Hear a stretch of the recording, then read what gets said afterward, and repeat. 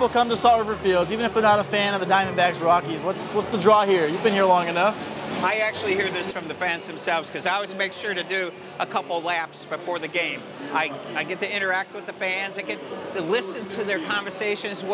And so many times I'll just hear people go, "Oh my gosh, oh look at that, and look at, oh isn't that grass great?" And look at, you don't have to be a baseball fan. You come out for the entire experience because every kid in gym class, whatever, whether you wanted to or not, you played kickball, you played baseball, so they know what it's like to be on a field like that. Everybody does. So to see a baseball game this close up and outside with the total 100% sunshine, and obviously the great temperatures, it's more than a baseball game. It's an experience to be at Salt River Fields, for whether you're rooting or not.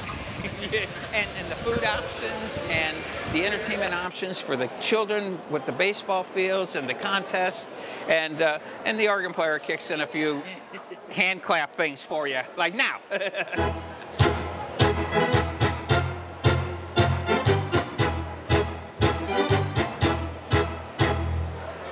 That is Bobby Freeman, Cactus League Hall of Fame organist.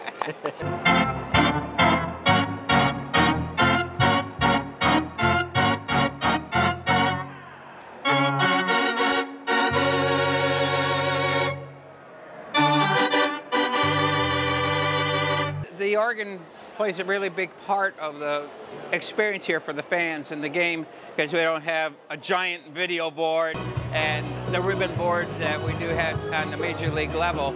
So this is a lot different. It's laid back some, and then every once in a while, yeah, I want to get the fans going back into the game, support the player on the field. So it's a mixture, and it makes it, I mean, great fun.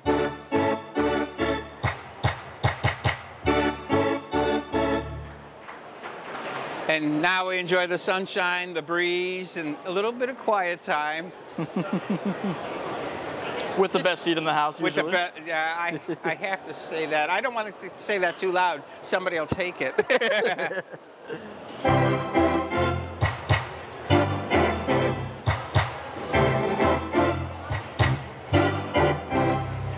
baseman, number 24, Ryan McMahon. What's it like being introduced every day as a Cactus League Hall of Famer?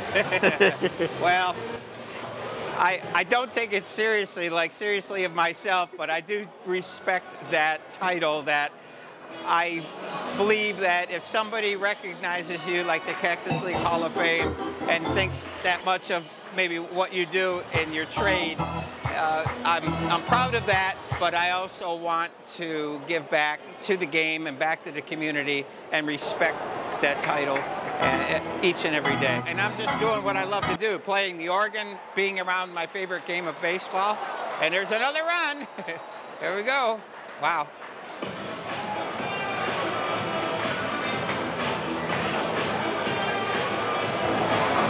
Now people learn a little trick when a run happens. There's somebody running the audio upstairs on an IR that plays the home run music usually. Yeah, so now they know. The reason for my headset is that I'm communicating with the whole Game Ops crew. So I'm listening to the audio board person that's doing the music. I also hear the video folks, and I hear the graphics department, and also the in-game host. So with all of the traffic going on in my ear, that way I know, oh, don't play then, or I need to fill this, or play a certain song for a feature, like a contest. And so the communication here is awesome. Everybody can talk to each other, we can hear each other, and that way we keep an entertaining show for our fans. And we also have to be careful not to interfere with the baseball game. When it's time to play, about 10 seconds, let's say for instance on the pitch clock, we have to stop audio, visual, and that way we keep the game moving.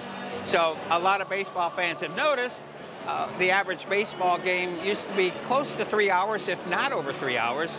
And we've knocked about 20 minutes off of that time now by keeping the game moving with the pitch clock and keeping the action going. And it's been terrific.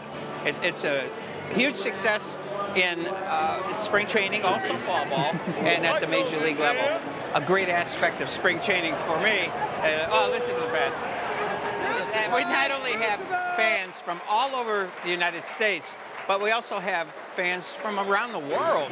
So it just makes it even more exciting to share the game of baseball with folks from everywhere.